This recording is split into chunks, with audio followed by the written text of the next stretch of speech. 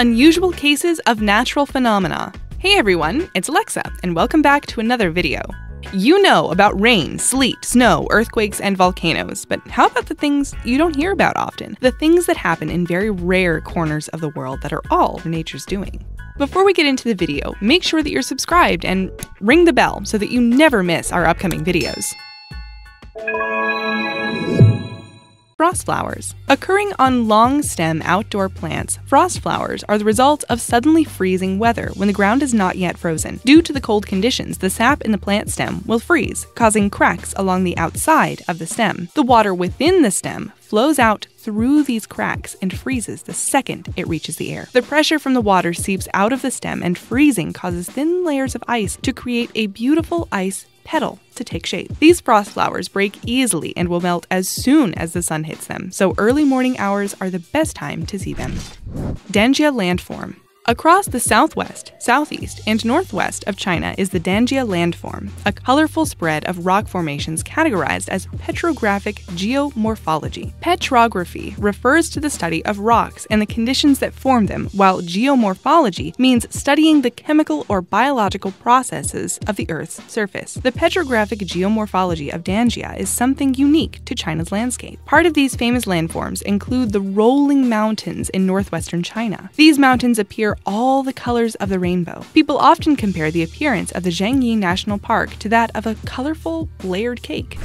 Volcanic lightning. Also known as a dirty thunderstorm, volcanic lightning occurs when volcanic ash, rocks, and ice particles suspended in the volcanic gas collide to emit static charges. During an eruption, charges head upward and downward. To help balance the charge distribution, a lightning bolt occurs. This balancing process happens during regular thunderstorms too. The volcanic lightning typically occurs right at the start of the eruption, making it hard to snap a photo.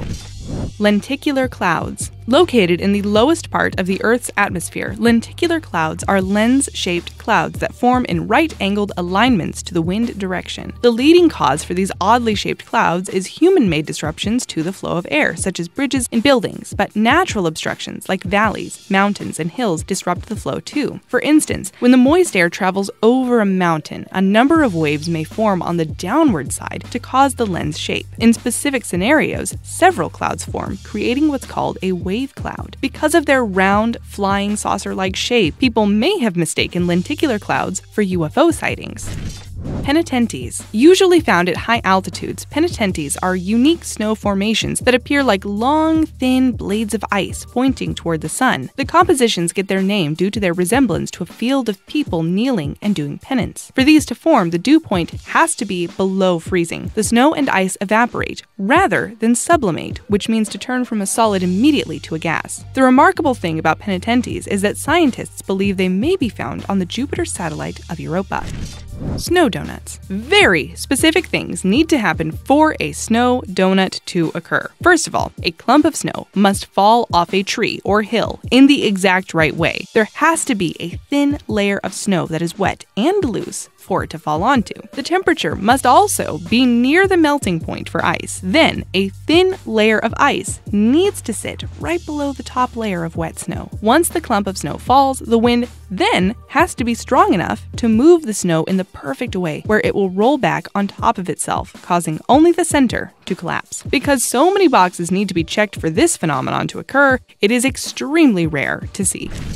Fire rainbows. Fire rainbows are neither fires nor rainbows. Scientists call them circumhorizontal arcs, or an ice halo formed by plate-shaped hexagonal ice crystals in cirrus clouds. Their colloquial name, fire rainbows, derives merely from their flame-like appearance and beautiful colors. The unusual shape and colors occur when sunlight is beaming down from very high in the sky, and the hexagonal ice crystals get split into different colors, as with a prism. The one caveat is that this phenomenon can only be seen in locations north of 55 degrees north or south of 55 degrees south. Also, the sun must be at an elevation higher than 58 degrees, and the sunlight must also enter the ice crystals at just the right angle, meaning if all the stars, or in this case, the sun, aligns, this super rare phenomenon is worth checking out.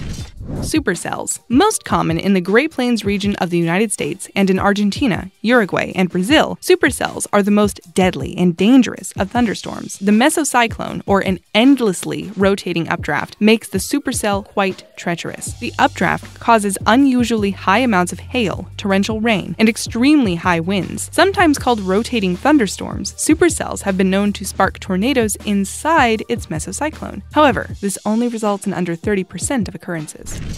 Desert rose. Two kinds of desert roses exist in the world, the plant kind with pink flowers and then the stone kind that looks like flowers. Today we're talking about the stone version, the crystal, called desert rose. The term refers to the gypsum or barite formations that flatten and fan out to look like roses. You'll find these rose rocks in the arid, sandy environments in the Middle East, Spain, Arizona, and even as far as Australia, just to name a few places. These crystals grow from ½ inch to 4 inches on average. If you believe that crystals hold healing powers, then you might be interested to know that the desert rose is associated with things like dedication and confidence.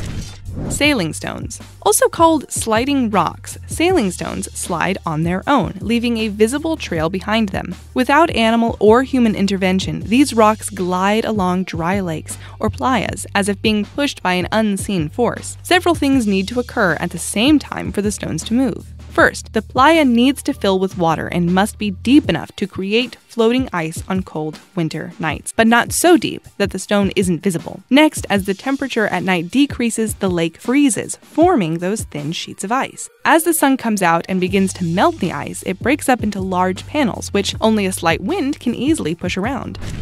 Columnar basalt. Columnar basalt happens when a volcano erupts, resulting in a thick lava flow that eventually cools. If it cools quickly enough, fractures form, creating these amazing joints perpendicular to the original flow. These fractures and joints create columns. The rate of cooling determines their size and shape. Very fast cooling will result in small columns, and slow cooling will result in more massive columns. These rare structures happen in many places around the world, but most notably Africa, Europe, and India. Fumaroles. Fumaroles, openings in the Earth's crust that emit steam and gas, occur near volcanoes. The types that release gas are called solfatara, deriving from the Italian word for sulfur. The name fumarole comes from the Latin word for smoke. If you come across fumaroles in icy environments, the rising steam may create a tall fumarolic ice tower.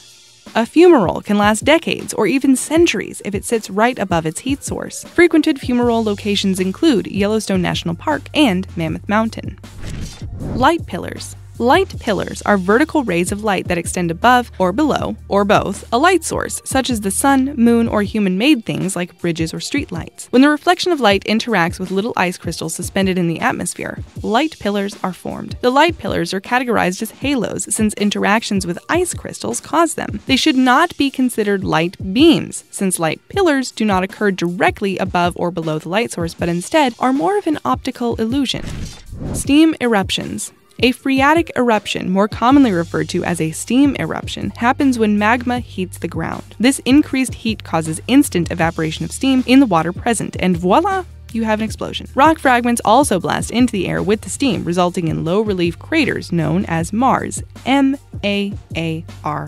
In 1980, Mount St. Helens experienced hundreds of steam eruptions when the volcano erupted.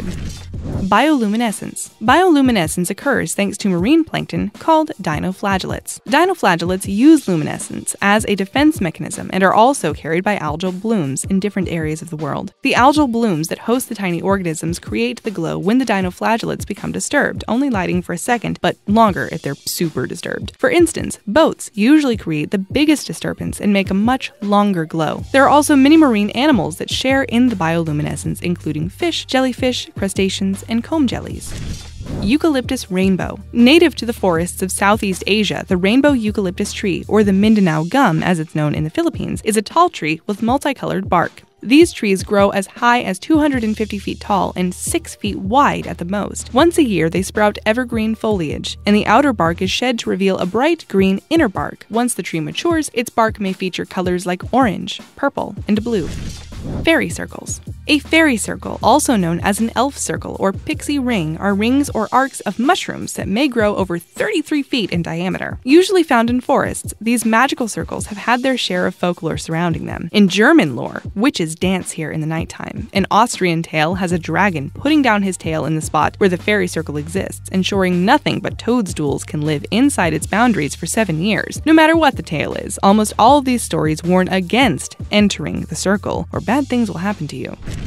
Eye of the Sahara. To take in the entire marvel of the Eye of the Sahara, you need an aerial view since it spans 25 miles. The Eye of the Sahara sits on the Adrar Plateau in the Sahara Desert. Sedimentary rock comprises this elliptical dome, with siliceous breccia, broken fragments, and cemented minerals of silicone at its center. Humans officially discovered the Eye of the Sahara during the 1930s. In the 1960s, researchers theorized that the dome might be the result of an extraterrestrial impact. However, studies in the 2000s suggest the eye probably formed from the inner part of the Earth, uplifting to the surface, which then eroded.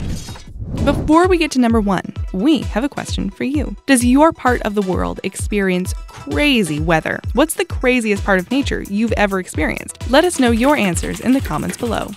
1. Aurora borealis. One of the best-known cases of natural phenomena is the aurora borealis, or northern lights. The lights come from collisions between electrically charged particles from the sun that enter the Earth's atmosphere. Depending on the gas particle involved, the colors vary from a pale yellow to a bright green. The lights occur around 60 miles above the Earth. Sometimes the aurora borealis produces a rare red hue up to 200 miles high. The northern lights appear best in Canada and Alaska, along with Greenland and Iceland. Southern lights do occur. However, it's difficult to see the lights clearly since not much land exists in the South Magnetic Pole and barely anyone lives there.